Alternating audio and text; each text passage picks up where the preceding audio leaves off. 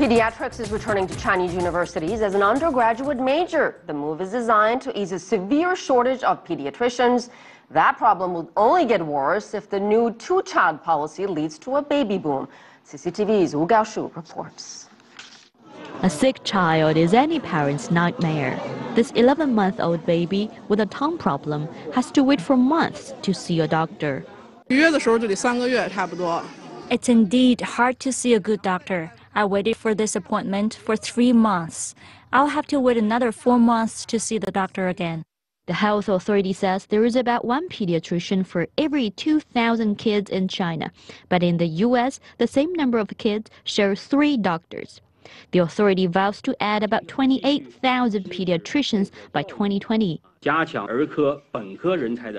We will support the Education Ministry to cultivate undergraduate pediatrics majors, expand enrollment, and improve quality.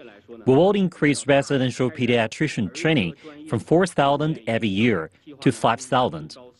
After 17 years, pediatrics is returning to China's universities as an undergraduate major. From this July, 8 universities will start to enroll students for this degree, starting a strong push to provide more urgently needed pediatricians with the advent of the second-child policy.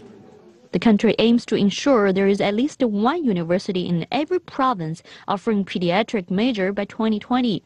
But an education official says students need more incentive to take up the profession.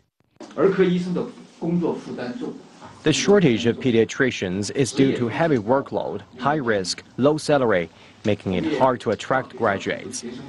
Departments are working on key policies to improve the appeal of the job. With the government's big push, doctors hope they don't need to treat as many as 200 children a day.